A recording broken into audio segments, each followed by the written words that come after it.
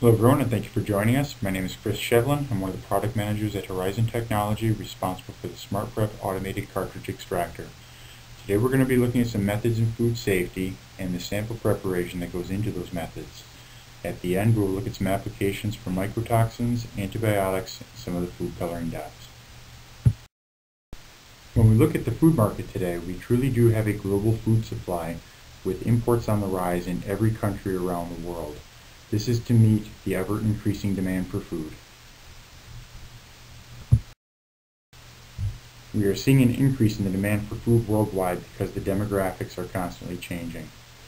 We are seeing populations growing now more than ever, and those populations are becoming older.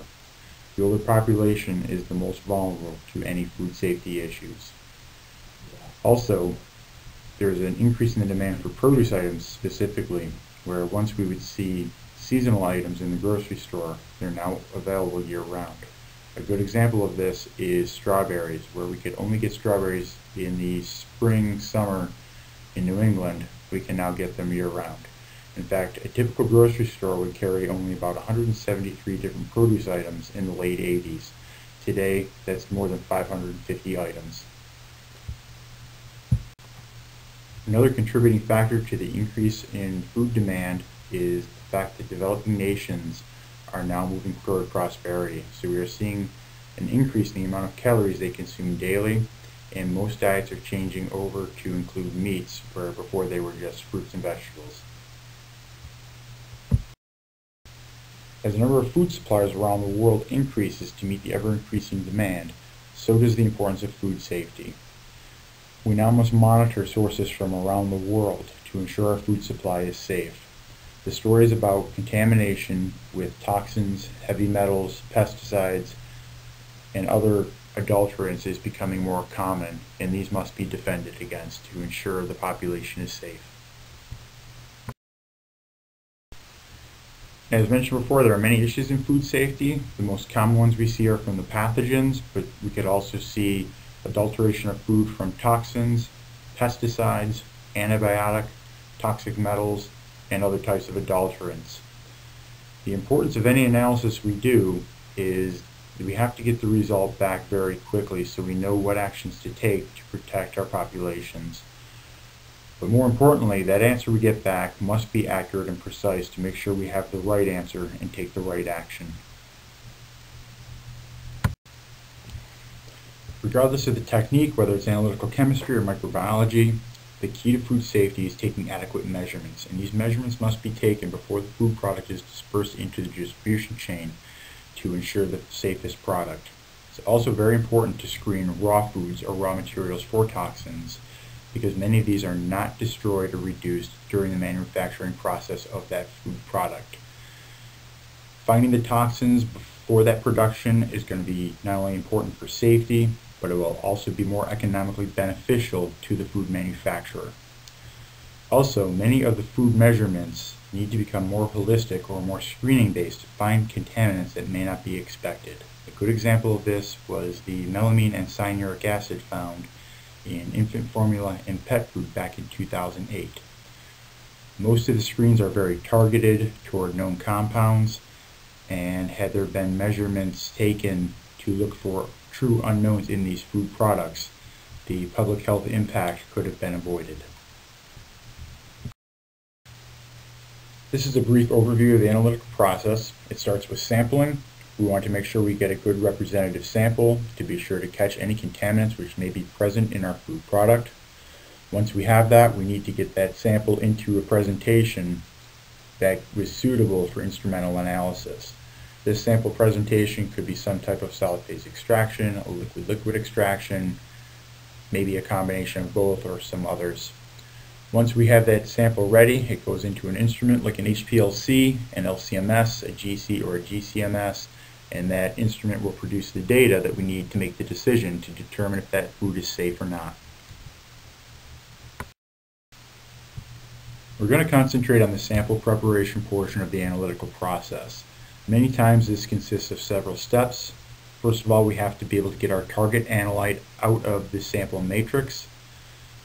A lot of times that may require some type of liquid-liquid extraction, or it may be just a straight solid phase extraction to do that. If we're doing liquid-liquid, sometimes further cleanup is needed to remove additional interferences so we can actually see our target analytes. If water is present, sometimes we may have to dry that extract depending upon our analytical technique. And many times, to be able to reach our detection limits and increase sensitivity, we may have to do an evaporation or a concentration step. In fact, sample preparation tends to be one of the most difficult parts of the analytical process, as it can contribute up to about 20% of the variability in the analytical process. One of the most common sample prep techniques for food materials is solid phase extraction. It's established in many markets besides just food analysis, such as pharmaceuticals. It is well known in many parts of the world, in the United States, in Europe, and in Asia, and it can be used in a couple different formats. The most common are either the cartridge, which is pictured on the left-hand side in the black box, or that material can be put into a disc material. And Horizon makes instruments to be able to use both of those. So if you have a disc type of material, we have the SpeedX 4790, and if you are using a cartridge, typically a 1, 3, or 6 cc cartridge, we will use a Smart Prep. We're going to focus now on the Smart Prep automated cartridge extractor.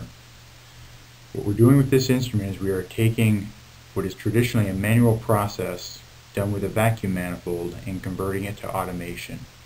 It's a very good product, especially for new users. It has a very simple, intuitive software. In fact, someone who has never done solid phase extraction before can be running in a matter of hours. It has a very small footprint, which can accommodate any 1, 3, or 6 ml cartridge, and the sample sizes can range from anywhere from 1 milliliter of sample all the way up to over a liter.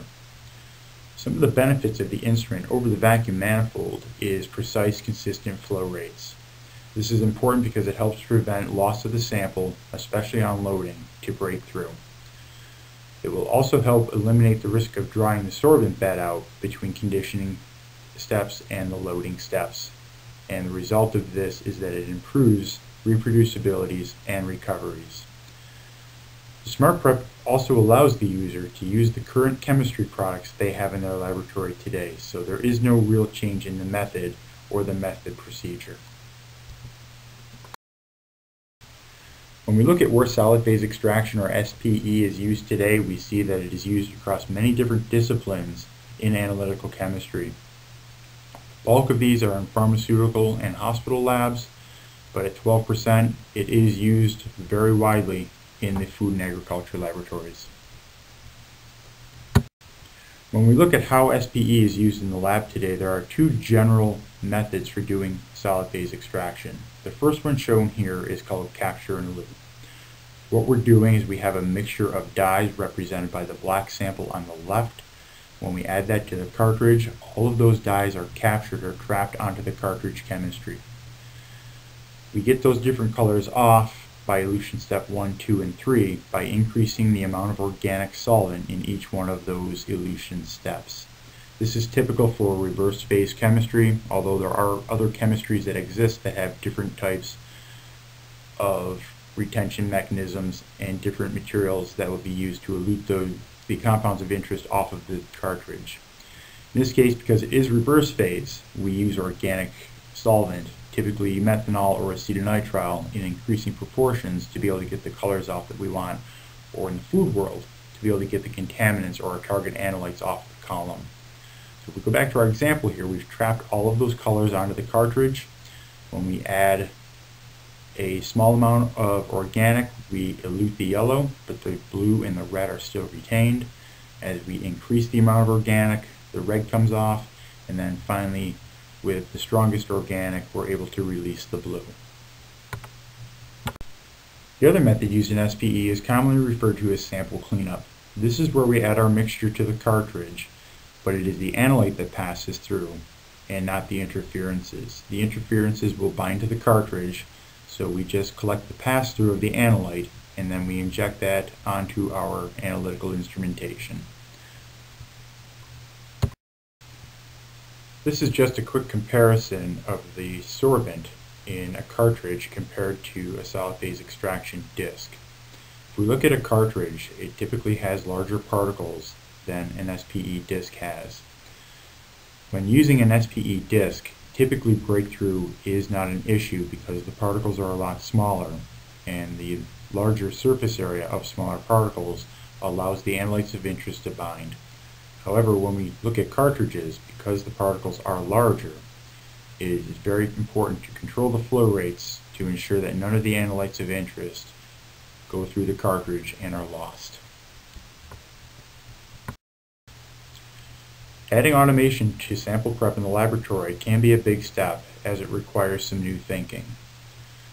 An investment is definitely required when adding automation to the sample prep process, and sometimes this may be overlooked in the lab as we are very accustomed to adding automation to things like HPLC or GC. This was seen when auto samplers first came out for these instruments. But there are a lot of benefits to adding automation to the solid phase extraction process.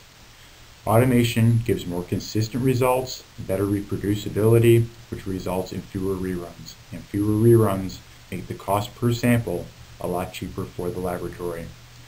Automation can also reduce solvent usage, which is a big concern of the environmental impact of the laboratory.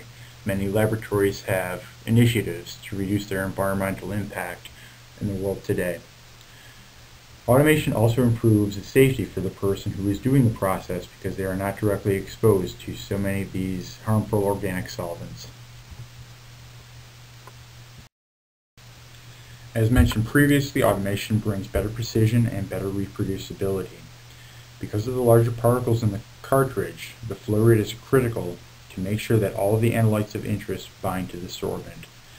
Flow that is inconsistent, especially that is if it's done too quickly, it can cause the analyte to be lost upon that loading process, which will result in poor precision.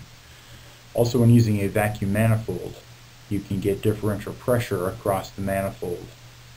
So where the valve on the manifold is located, the cartridge closest to it usually has the strongest pull as opposed to the one that is the furthest away. So there's a lot of technique that goes into being able to use a vacuum manifold very precisely. A very experienced user may not have a problem with this and be able to get excellent reproducibility, but new users may find this very difficult. Automation ensures that the user's technique is not a factor in the quality of those results, and even a very inexperienced user can use the Smart Prep and get excellent reproducibility and precision. Here is an example of poor precision and loss of analytes from loading too quickly. The top chromatogram is a standard which has been put onto an SPE cartridge, and when we load that sample, we should not see any peaks coming through during our loading step. The bottom chromatogram shows the loading step injected onto an HPLC, and we can see each of the 6 of our target analytes of interest coming through, which represents about a 10% loss. The next few slides are going to look at the steps required to do solid phase extraction. Some of these will concentrate on the operation of SPE, and others are going to look at the steps for method development. This is a very good visual example of solid phase extraction. So our basic steps are loading and elution. We can see the 3 vials here of each. One is a green dye which has been mixed manually. The other one is a pre-mixed green dye. But on both of them, we can see the loading step is the colorless clear solution, and then we are able to separate out the yellow and the blue components of that green dye. The first step in solid phase extraction is conditioning of the cartridge. What we are doing in this step is preparing the cartridge to accept the sample so our target analyte of interest actually binds to the sorbent bed. Typically, we're going to start with an organic solvent such as methanol or acetonitrile, and then we follow that up with a weaker solvent, which may be water or a buffer. Conditioning is important because it activates the solvent bed. We see 3 different pictures here, A, B, and C, of our functional groups that are bonded to the sorbent. In this case, it's the C18. And at the top, in the A picture, we are trying to condition alone with a very high polarity solvent such as water. What happens because of the hydrophobicity, the water is unable to get into the pores and extend the C18 groups out, and when our target analyte gets to those, there's not enough surface area for that analyte to bind. And then as we start increasing the organic solvent proportion, we can see that it starts becoming more effective until we get to that pictured in C, where we now have our C18s extended and the analyte can get in there. This is typically why we will start with a very high organic, because it is able to get into the pores and it has an affinity for those C18 groups, and then we can follow that up with a less nonpolar solvent. Our next step is to load our sample, and this is represented by the different shapes in the cartridge, and this should be done at a fairly low flow rate. If this is done manually, typically it's recommended about 1 drop per second, or about 1 to 5 milliliters per minute. 5 milliliters per minute would be a maximum flow rate for the loading step. And then once we have all of our sample loaded, we want to do a wash step. So in a reverse phase mechanism, typically we're going to use a very small amount of organic, maybe a 5 to 10% solution of methanol or acetonitrile in water. And what this will accomplish is removing some of the additional interferences away from our analyte of interest, which will still be retained at those small amounts of organic solvent before our elution step. When we get to our elution step, the compound of interest is still bound to the sorbent on the cartridge. We want to add an eluent or a solution which will take that analyte of interest off of the cartridge. In the case of a reverse phase chemistry, that's going to be something that is highly organic, or if we are using an ion exchange chemistry, it will either be a strong acid or a strong base depending upon the nature of our analyte. There are many items to be taken into consideration when developing a method using solid phase extraction. The first thing is to classify the analytes by polarity or hydrophobicity. This will be very important in the column chemistry that we select. Also, it's important to know the charging effect of our molecule at certain pHs. pH is a very valuable tool when developing a method for a particular compound. Sometimes you can run at a very high or a very low pH and have that molecule either be neutral or charged, and depending on whether we want to do a reverse phase chemistry or an ion exchange chemistry, pH is going to become critically important. The next thing is to classify the sample and the sample matrix. Some matrices are very easy to deal with. Something like drinking water, it's very easy to isolate our compounds of interest. But when we get into something like spices or infant formula, it can be very difficult. So we will need a cartridge chemistry that is very specific for the analyte of interest that will wash off a lot of the interferences. The next important thing is, what is the analytical technique best used for this compound of interest? If we have something that is best done by GC, we don't want to have an aqueous elution step, otherwise a solvent exchange would become necessary. We need to understand the extraction mechanism of the column chemistry for that particular analyte, and this is important when it comes to choosing the sorbent or the chemistry of the sorbent in our SPE cartridge. So we need a sorbent that gives enough selectivity that will target the analyte and give specificity for that particular analyte. We want the analyte to bind to the cartridge, and we want to have those interferences be washed away on the wash steps, so when we do the elution we have very few compounds coming out. Ideally, it would be only the compound of interest that would come off of the cartridge.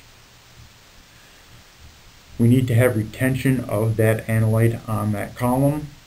If we don't have the best retention, we do run the risk of breakthrough, and in some cases you can go to a larger sorbent bed if you are seeing breakthrough, or sometimes just slowing down the overall process will help bind those analytes to that chemistry. In some cases, a different chemistry may need to be chosen. On the other side of that, it has to be ensured that the compound of interest does not irreversibly bind to the sorbent.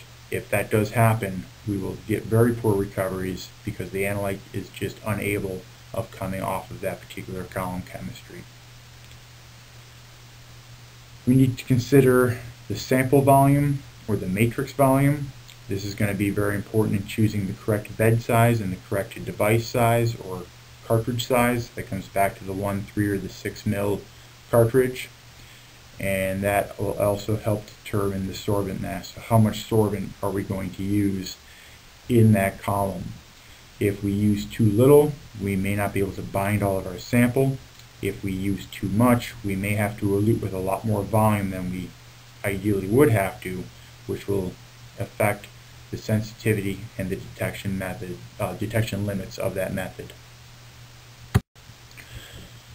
Some other items that have to be considered when developing a solid phase extraction method is the size or the configuration of the device. In many cases, a cartridge is going to be the most appropriate thing to use, but if we have very small samples, something less than a mil in the microliter range, a 96 well plate or even a pipette tip chemistry device may be the best one to choose. If we have a very large sample, then we may want to look at a disc technology for solid phase extraction. And then what has to be done to that sample before solid phase extraction, because that's going to be very important. Sometimes there has to be a dilution done. There may be some sort of a pre-treatment or homogenization that has to be done, or some impurities may have to be removed up front doing a liquid-liquid extraction. Also, in some cases, a hydrolysis or a derivatization may be required before doing the solid phase extraction steps. And then once the analyte or the matrix is loaded onto our column, we have to optimize our conditions, such as our wash conditions, to ensure we are removing some interferences but not removing our analytes of interest.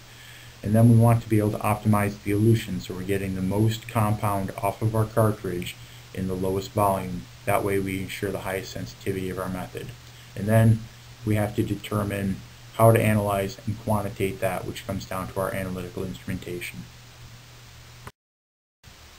Horizon does have an applications library online, and there are many methods posted which have been done in collaboration with many cartridge manufacturers, different universities, and instrument vendors, which will give you a good starting point if you want to run some of these methods in your lab today.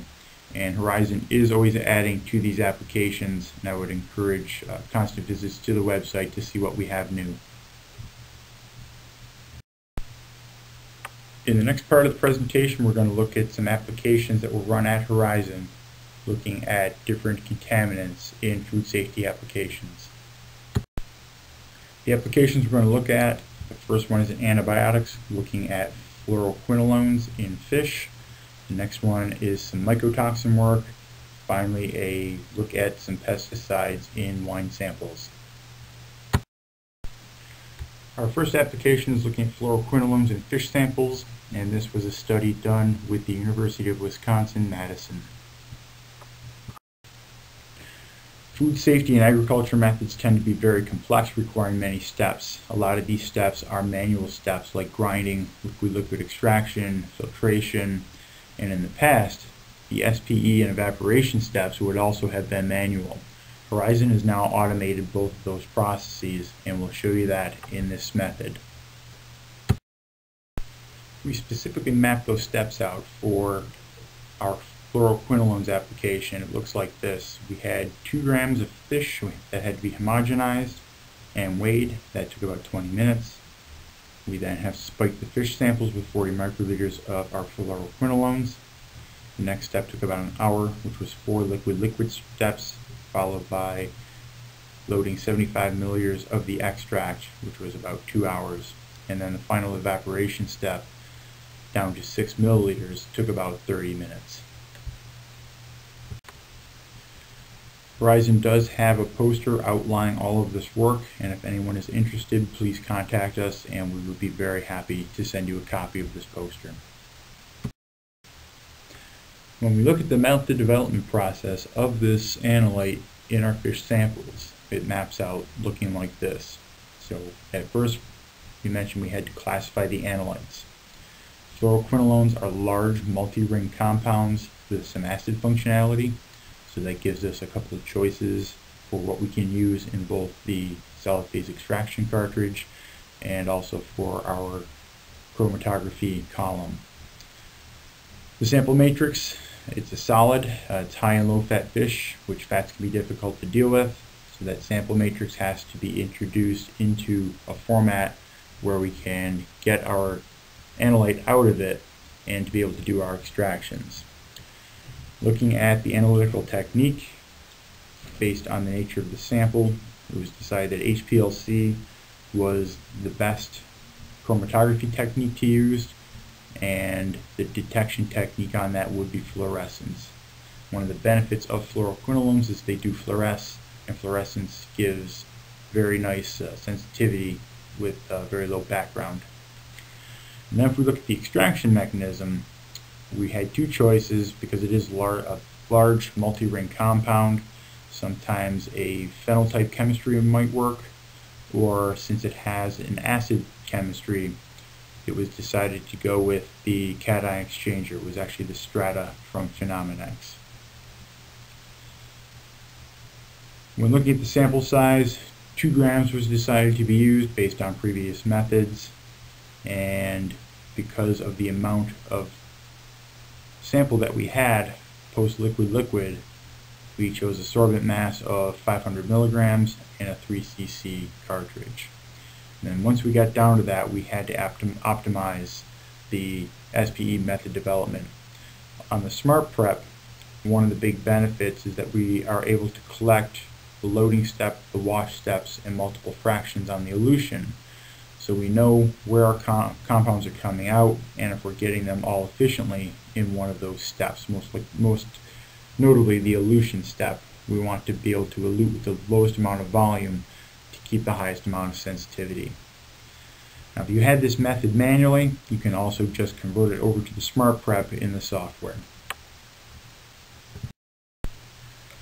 The 4 fluoroquinolone molecules are shown on the left here. All are very structurally similar, and they are all aromatic amines with a carboxylic acid end and a fluorine group. So typically this molecule is going to be zwitterionic, which tends to be difficult to work with. It turned out the strata cation exchange columns work the best, which is based on a sulfonate group which attaches to the positively charged nitrogen. It is then eluted at a high pH. This slide shows a nice overview of the entire preparation process.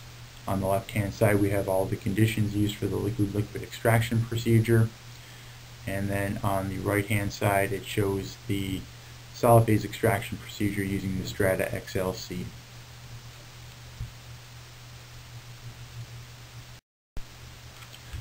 So the results show very nice improvement over the current FDA method for fluoroquinolones. We get a little bit better linearity. Our recovery limit goes up from 60% to 87%. The original FDA method did not publish a high recovery limit, but on the Smart Prep cartridge extractor, we're able to get below 130%. And then the biggest improvement is in the reproducibility, where the percent RSD of the FDA method has to be less than 20%. The newly adapted method onto Smart Prep came out to be less than 4%. So we can see here how automation really does bring value to the reproducibility of the solid phase extraction process. This slide gives us more details into our results. You can see on the bottom we have all 4 of our fluoroquinolones, and we get adequate resolution between all 4 of those peaks in about 5 minutes. The total runtime in this was about 7 minutes with the reequilibration. We also have our recoveries none higher than 130%, and we get excellent reproducibility of the method, with our highest percent RSD is the enrofloxacin in high-fat fish at just under 4%. The next application we're going to look at is deoxynivalenol, or vomitoxin in wheat, and once again this study was done with the University of Wisconsin in Madison. Typically, any of the mycotoxins or aflatoxins are done with immune affinity cartridges. One of the benefits of this chemistry is that it's very selective for the toxin that is of interest because it's based on an antibody receptor binding. One of the challenges to these chemistries is that they can be difficult to use and difficult to train someone on. The gel sorbent in each of the cartridges must remain wet. If it goes dry, the cartridge is no longer viable and has to be repeated.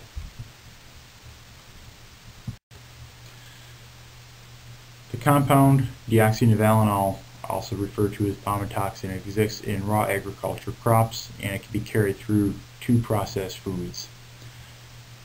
The material test in this was a shredded wheat cereal, spiked at 200 micrograms per kilogram, and the EU criteria for recovery is 60 to 120% for those spiked levels. The point of this study was to compare also two different cartridges, the traditional immunoaffinity based cartridges, to see if those could be converted over to the SmartPrep instrument, but we also looked at more of a traditional sorbent based chemistry called the Mycotoxins SPE cartridge. This is a cartridge for mycotoxins, which is more like a solid resin. And looking at these two different cartridges, there was only about a 2.6% difference in the recovery. So the automation has really brought a valuable piece to be able to use either one of these chemistries.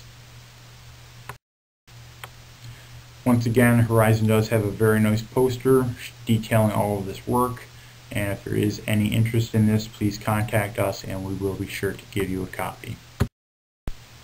When comparing automated versus manual samples, we can see that in both chromatograms we get excellent isolation of the peak. The peak of interest is at about 4 minutes on the left-hand side of the chromatogram labeled deoxynivalenol. Both methods did meet the acceptance criteria of the 60 to 120% as per the EU. And the material we're looking at here is wheat germ, which is a moderately processed food commodity. But this shows why it's important to check for these toxins throughout the entire processing, where if we have unprocessed wheat berries and this is present, even with all of the processing, the toxin is not destroyed or converted to something else.